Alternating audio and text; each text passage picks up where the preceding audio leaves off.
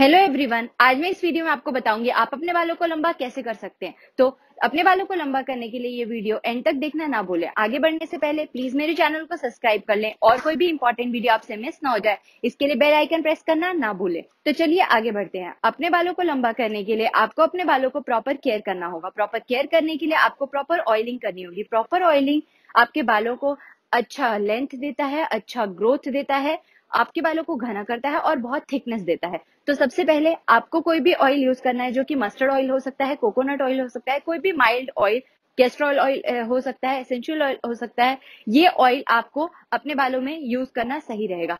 Oiling हफ्ते में 2 से 3 बार करना जरूरी है। ऑयलिंग करने से आपके बाल बहुत ज्यादा स्मूथ होते हैं, बहुत ज्यादा स्ट्रांग होते हैं। तो आपके बाल थिक और मजबूत रहें, इसके लिए आपको ऑयलिंग करना बहुत जरूरी है। दूसरा पॉइंट है ट्रिमिंग। ट्रिमिंग कराना बहुत ज्यादा जरूरी है। अक्सर अपने बालों को नीचे से थोड़ा थोड़ा कट करते रहना चाहिए, जिसकी वजह से आपके बाल तेजी से बढ़ेंगे। ट्रिमिंग यूजुअली लोग बहुत बहुत टाइम पे करवाते हैं, लेकिन मेरे हिसाब से आपको 15 से 20 दिन के अंदर अपने बालों को इतना ही कट करें, लेकिन अपने बालों को कट जरूर करें। क्योंकि मैं रेगुलर ट्रिमिंग घर पे खुद भी कर लेती हूँ, अपने बालों को ऐसे लेती हूँ और उसको जितनी भी जरूरत है उसको ट्रिम खुद से कर लेती हूँ। तो आपको भी ट्रिमिंग करना बहुत जरूरी है। आगे बढ़ते हैं। आपको कौन सा पैक यूज करना चाहिए? अपने बालों को बड़ा करने के लिए आपको होम रेमेडी यूज करनी चाहिए। मैं भी अपने बालों में होम रेमेडी ट्राई करती हूँ, जिसकी वजह से मेरे बाल लंबे होते हैं और सॉफ्ट होते हैं और स्ट्रांग होते हैं, थिक होते हैं और बहुत अच्छे घने रहते हैं। आपको होम रेमेडी का एक पैक बनाना है, जिस पैक के लिए आपको लेना है आंवला। आंवला आपको किसी भी जनरल स्टोर पे मिल जाएगा। ड्राई आंवला आपको लेना है। ये आप यहाँ देख सकते हैं कैसा आंवला आपको लेना है। ये आंवला आपको 10 से 15 चम्मच लेना है। उसके बाद आपको लेना है रीठा। ये रीठा आपको 5 से 6 रीठा उस आंवला में मिक्स करना है। और आपको लेना है शिकाकाई। शिकाकाई आपको लेना है 5 से 6, जितना रीठा आप लेंगे उतना ही शिकाकाई। रात को इन तीनों चीजों को एक आयरन के बॉल में या किसी भी चीज में आपको इनको भिगो के रखना है। भिगोने के बाद सुबह जब आप देखोगे तो ये इस तरीके का हो जाएगा। उसके बाद आपको इसको पीस लेना है। जिस पानी से आप इसको भिगोगे उसी पानी से आपको इसको पीसना है।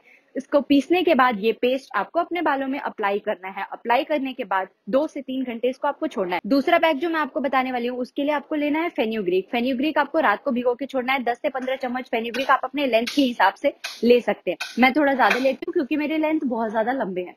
फेन्यूग्रीक आपको रात को भिगोना है। सुबह उस फेन्यूग्रीक में आपको एक अनियन मिक्स करना है और एलोवेरा आपको इसलिए मिक्स करना है क्योंकि आंवला रीठा शिकाकाई लगाने के बाद हमारे बाल बहुत ज्यादा ड्राई हो जाते हैं। उस ड्राइनेस को हटाने के लिए एलोवेरा बहुत ज्यादा हेल्प करता है।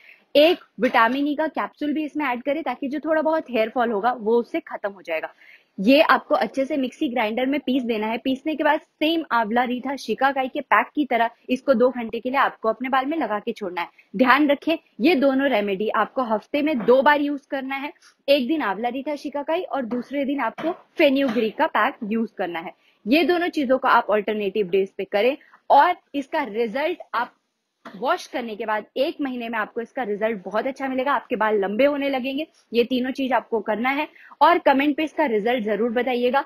आपको और कुछ पूछना है तो मुझे इंस्टाग्राम पे आप डीएम कर सकते हैं। प्लीज मेरे चैनल को सब्सक्राइब करना ना भूलें और कोई वीडियो आपसे मिस ना हो जाए उसके लिए बेल आइकन प्रेस करना ना भूलें।